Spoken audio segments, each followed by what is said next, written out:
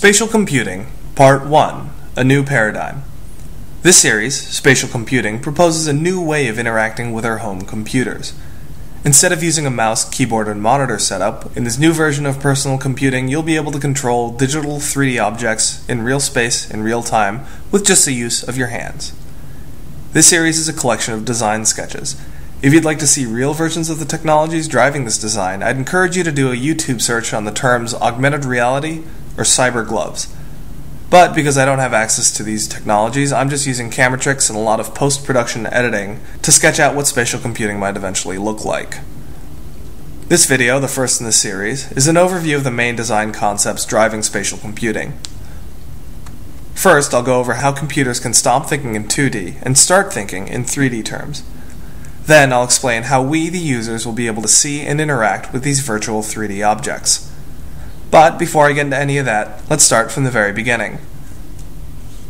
Let's say you're standing in a room with a computer, and you're thinking about stuff, and the computer's thinking about stuff, and somehow you need to communicate to each other. You need a way to share information. Now back in the day, the easiest way to communicate with your computer was this thing called the command line interface. This is when you type something into the computer, and it responds. In this interface, the computer acts as a very sophisticated calculator, but not much more than that. But about 50 years ago, this guy named Douglas Engelbart designs this thing called the computer mouse. And he presents this invention at a demo where he also presents the idea of the paper paradigm. The paper paradigm is a new way of thinking about computing. Unlike the command line interface, which displays only inputs and outputs in the form of text, the paper paradigm uses your computer monitor as a metaphorical piece of paper. So instead of helping you calculate equations, your computer now helps you manage a two-dimensional spatial image. And on this virtual piece of paper, you can use the mouse to highlight text, to move it around, and to create spatial relationships, as if you were jotting down notes on an actual piece of paper. And since its invention 50 years ago, the paper paradigm has evolved into the desktop metaphor. But nonetheless, the same fundamental idea still underlies the technology. A human wants to manage an idea or collection of ideas, and uses a mouse to create spatial relationships inside this computer environment to do so. But 50 years is a really long time in the computing world, and a lot has changed since then. And although the paper paradigm is perfect for a lot of applications, it's not doing such a great job at handling 3D technology. So, back to you and this computer. Let's say this computer is programmed to think about a frying pan.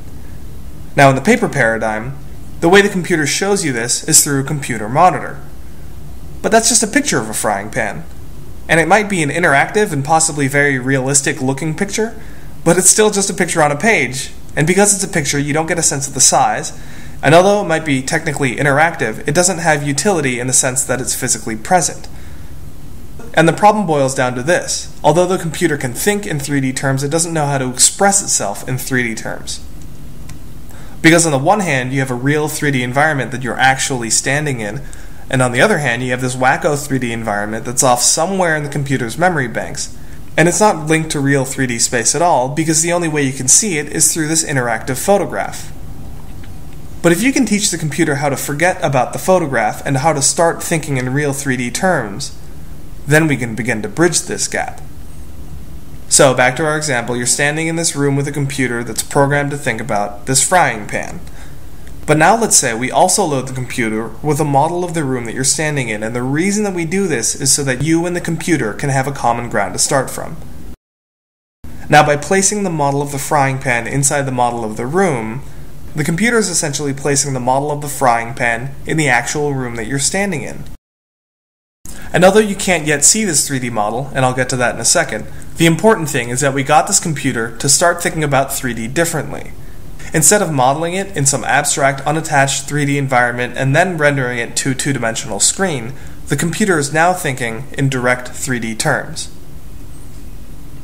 So how do we get the computer to express to you the presence of this 3D model?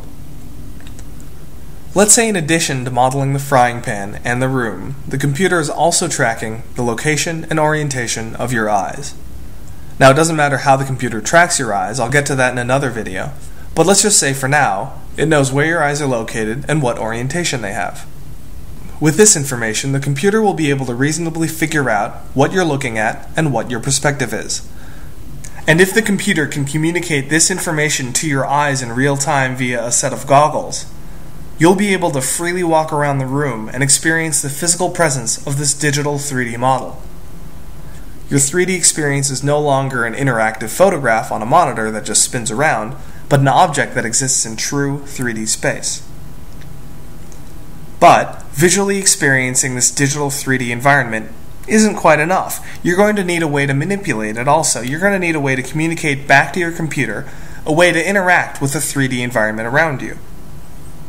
Now, the computer mouse, the perfect peripheral for the paper paradigm, doesn't do much for 3D navigation, but it does have a lot of design concepts that serve as a great analogy to explain how 3D navigation and manipulation might work.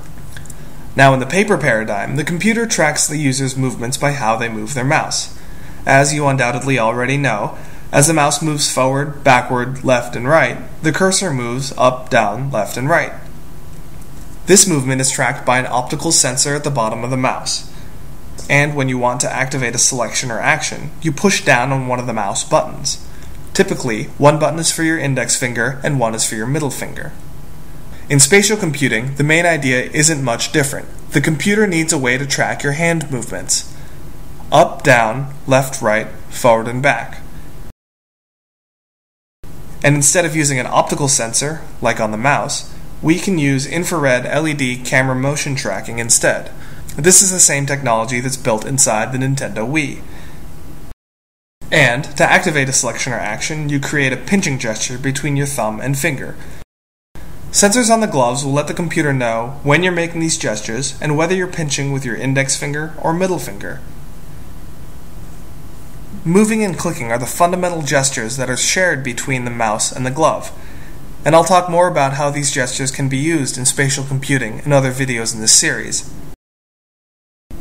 But with this basic gestural vocabulary, you should be able to communicate rather easily to your 3D computer companion. And with the motion tracking goggles setup, your 3D computer companion should be able to reciprocate communication rather clearly by cluing you in on where it thinks things are. And with this two-way communication, we'll be able to interact with our computers in a completely different way.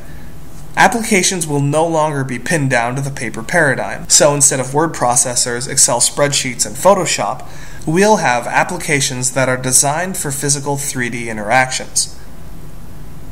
We'll be able to publish our bodies, our physical presence, across cyberspace in ways that are as easy as posting to YouTube or signing into Skype. We'll be able to watch sports in real 3D, whether the stadium be scaled down to fit on our coffee tables or scaled up so that we're standing at center court. Ultimately, we'll be able to unlock all of the 3D computing power that's currently stuck inside our monitors, and we'll be able to use this information in an intuitive and integrated way.